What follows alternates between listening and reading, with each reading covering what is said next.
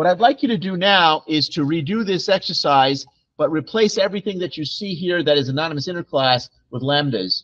And so you'll see that the code will shrink dramatically, which is what we want. And then we're going to review it just one time before we leave today. So just go through this brief exercise. And the way I want you to do this is just comment out the old way and just write in the new way with lambdas. Okay, our goal now is to redo this exercise using lambdas. So let's look at this together. And we see here that we are not going to need this method anymore.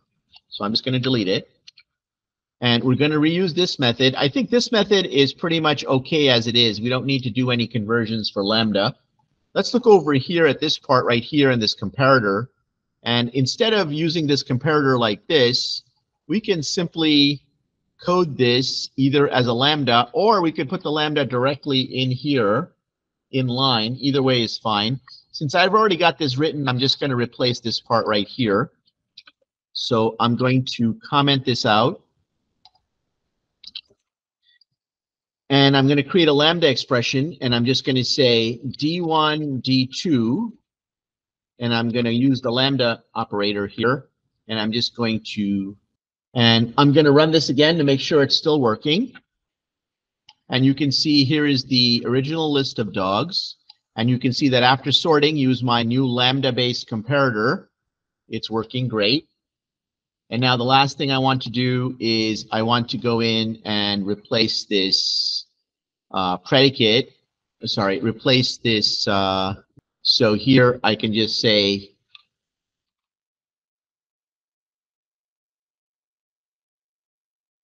and now all this code will simply disappear. Now I just want you to notice how much cleaner it is, how much shorter it is, and how much easier it is to read. So I'm able to print conditionally now, and on the fly, I can tell it exactly what behavior it needs to use to decide whether to print the dog or not. It's a simple one-liner, and now this is going to get passed over to this method here, and that's going to be used now to decide which dogs to print. So let's run this one more time, and you can see that it still works perfectly. So hopefully after you've seen this, you've become convinced that lambdas are worth your time to learn, because look how short the code is now to accomplish everything we have. I have one last question before I release you for today, and that is, do I need this method? How could I get rid of it? Think of it like this. I have a specialized method that knows exactly when to print.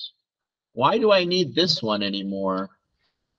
What would I do instead? Please discuss. So as your final puzzle of the day, the question arises is, can we get rid of this method altogether? And to do that now, we have to find some other way to print all the dogs here and here. And so what I would like to know now is, what can I replace this call with so that all the dogs will get printed? Okay, so I'll give you a hint. I'm going to call print conditionally here, because that's the only other print method we have. And I'm going to call that over here also. And this time, sir, I need to still tell it what to print and how to decide what to print. So here, look how I passed it this predicate over here that told it that basically only print the dogs that start with the letter B. What should I pass it over here this time?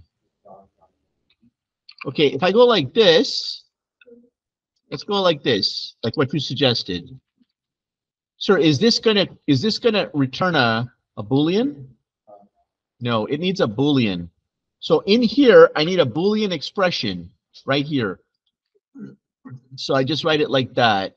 So now what's going to happen is that it's going to take each dog and it's going to not do any kind of processing at all, but simply return true all the time.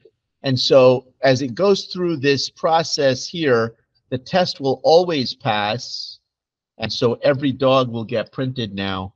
So let's run that. And you can see now it still works just as before. So now you can see that through the use of these lambda expressions, I can continuously make the code shrink.